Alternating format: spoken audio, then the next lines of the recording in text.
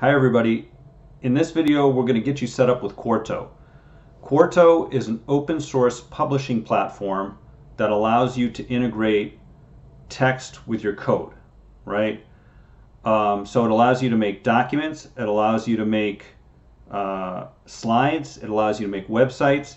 It's kind of like a coder's version of Word, PowerPoint, and Wix or Dreamweaver all wrapped into one.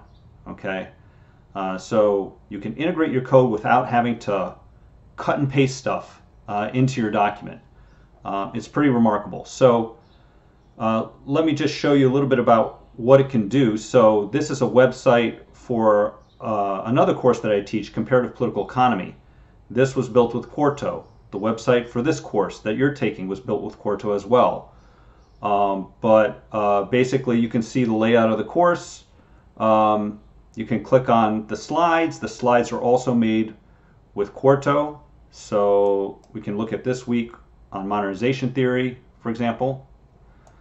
So this is a presentation that I give to students in this course every semester that I teach it. It has data visualizations made with ggplot2 that are integrated right into the slides. So we can go back to the course homepage. We can click on, the instructions for the project assignment, which were also produced with Quarto. And this is just text and links. This doesn't have any code. But you can do all of this, slides, documents like this one, and a website, and integrate it all with Quarto. Okay, and that is part of what I'm going to be showing you how to do in this class. So we want to get started with Quarto.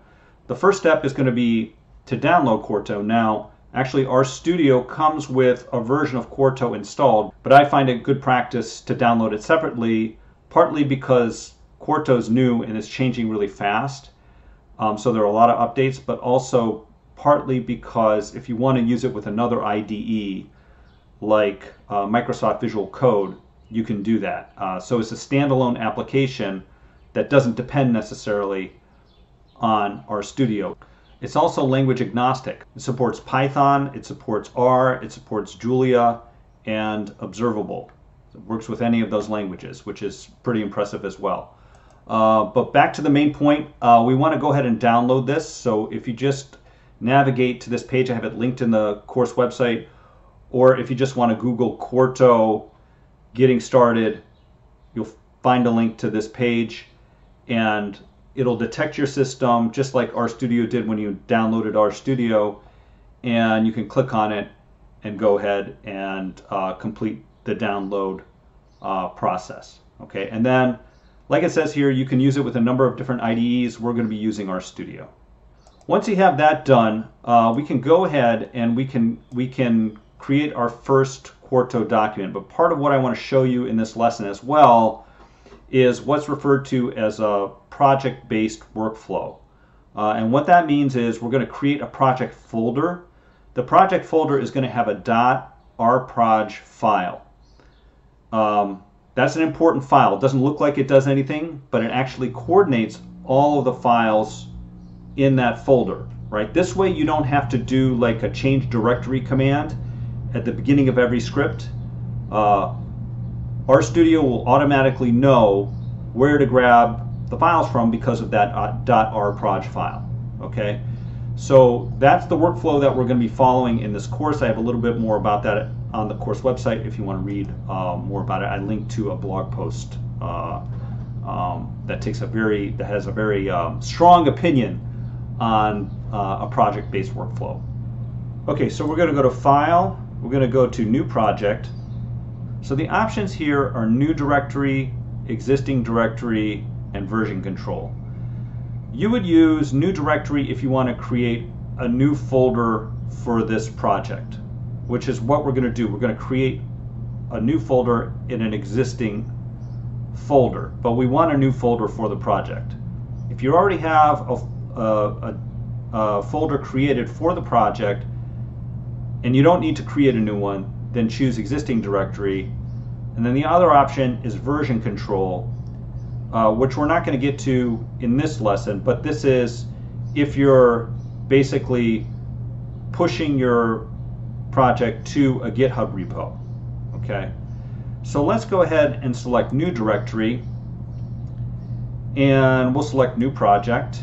And notice here you can select from different types of projects as well. We're just going to select New Project to simplify things. Then you have to select where you want to save it, where you want this folder to be created. And for the purposes of this example, I created a folder on my desktop called Data Viz _2102. You might want to create a folder like this, for this course, where you can save projects for this course. Okay, create and save projects for this course. All right, and we'll just call this example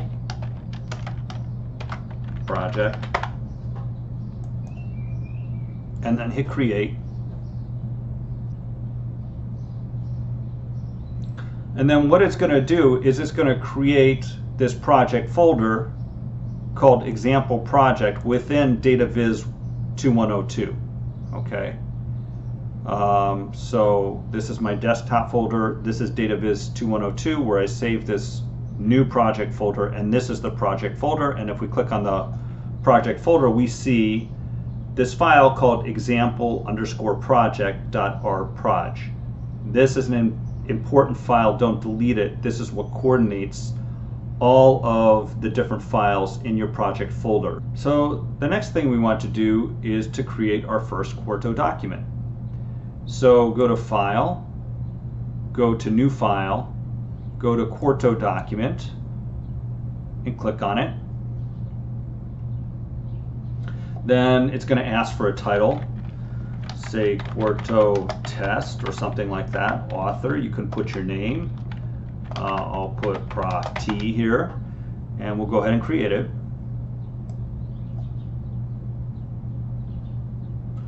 All right, and so there are a few key things about this document that I kind of want to point out here. So this first part of the document up here is called the YAML header, and this takes care of all of the front matter and formatting for the document. So we can have a title, we can add a subtitle if we want, add a subtitle. We can have multiple authors if we want. We can specify the font here, all kinds of things.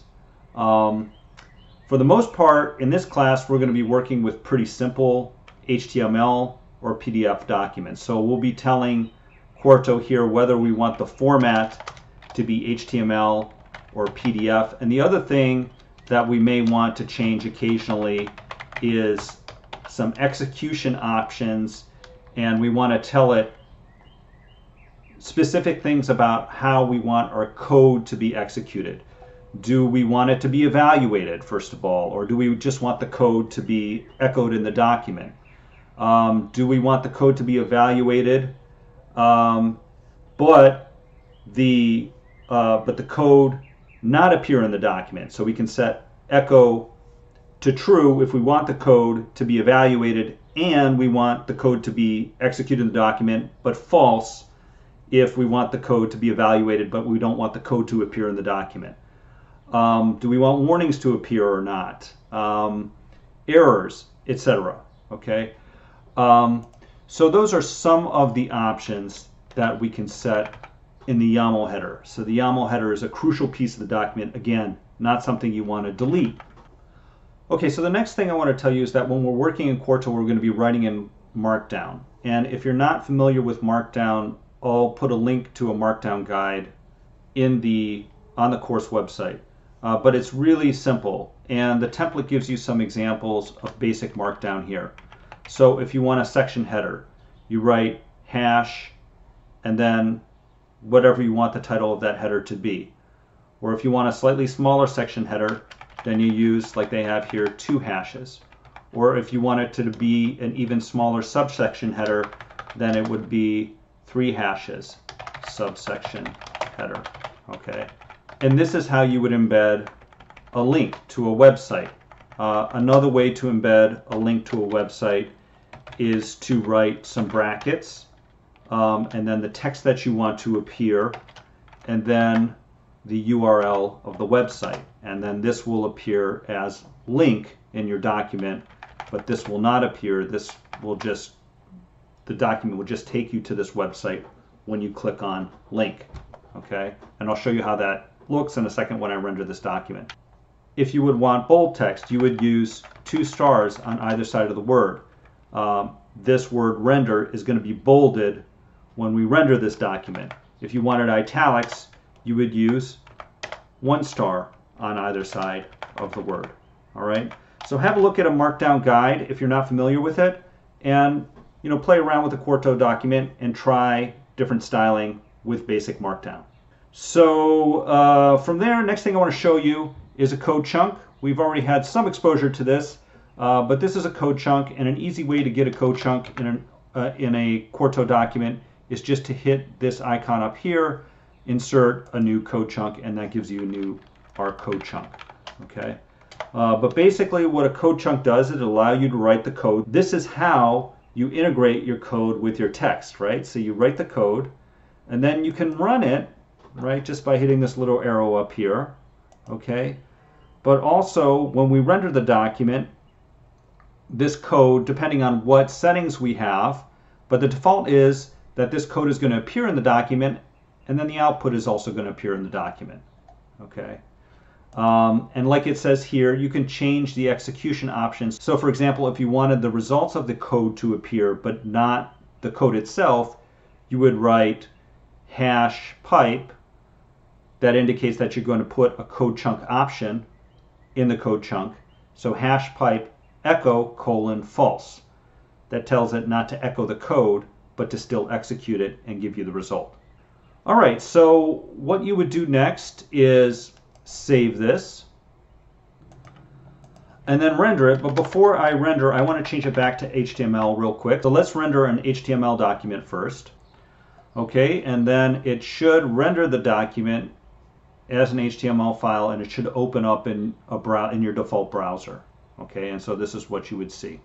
So we have our Quarto, little subsection header that we wrote, the author, Professor T, our subtitle that we put in. Notice that that is changed as well.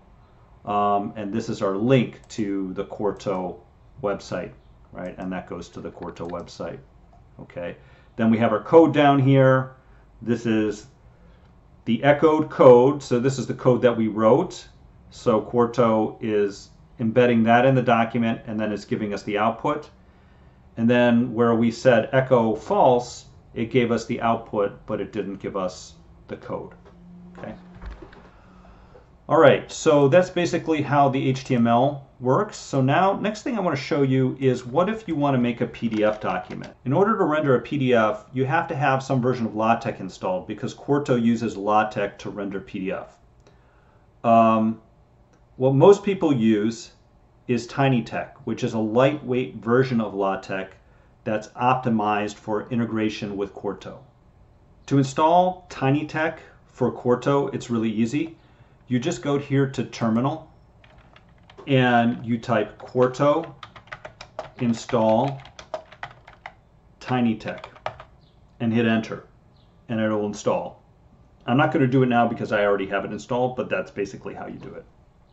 So once you have TinyText installed, you're ready to render your PDF. And all you have to do is change this line here from format from HTML to PDF, and then click render. Okay, and that looks like it worked, and that should also show up in your browser, right? Automatically. So you should be able to see the PDF document, and as you can see, the styling is a little bit different here because it's a PDF document. But you should also see the PDF saved here in your project folder. So you can click on that, and then that should open in whatever your default PDF viewer is. So in my case, it's Sumatra. So it just opens there as a PDF document. Another nice feature of Quarto that I want to show you is this visual code editor. So let's say you get tired of writing in Markdown and you just kind of want to have something more like a Microsoft Word editor. Quarto offers something like that, right? So instead of typing code here, we can hit this bold icon for bolded text, or if we want this to be in italics, we can hit italic. We also have this code button. So let's say we had the name of a package or something that we wanted to highlight as code in our document. We could use that shortcut there. There are a lot of other options here. So for different size headers, you can use this, right? So we were talking about this, our subsection header. We could have a different header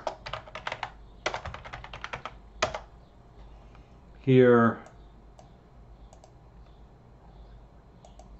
and we can say we want it to be that size, header 3. There's a link shortcut here, a shortcut for embedding images, and a lot more. And if you want, you can make the visual editor the default in your document by setting it in the YAML header. Okay, so that's it. That's how you create and render a document in Quarto, an essential skill for this course, and you should be ready now to tackle some of the modules.